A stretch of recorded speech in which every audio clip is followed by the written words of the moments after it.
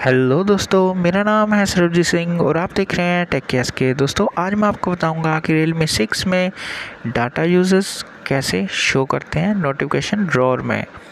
तो चलिए दोस्तों, बिना किसी की वीडियो शुरू करते हैं। इसके लिए हमें सेटिंग्स में चले जाना है। सेटिंग्स में जाने के बाद आपको यहाँ एक ऑप्शन दिखाई देगी, नोटिफिकेशंस एंड स्टेटस बार। हम यहाँ पर क्लिक करेंगे और दोस्तों इसके बाद हमें यहाँ पर ऑप्शन दिखाई देगी डाटा डिस्प्ले डाटा यूजेस इन नोटिफिकेशन ड्रॉअर। इसे हमें यहाँ पर इनेबल कर देना है। मैंने पहले से किया हुआ है।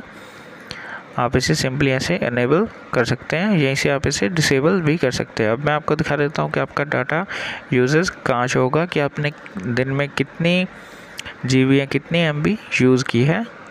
तो आप देख सकते हैं यहाँ पर ऐसे ऊपर से नीचे को स्क्रॉल करेंगे और आप देख सकते हैं यहाँ पर लिखा होगा डाटा यूज टुडे, ऐसे आपका भी लिखा आ जाएगा। यहाँ पर आप देख सकते हैं यहाँ पर लिखा आएगा इसे अनेबल करने के बाद।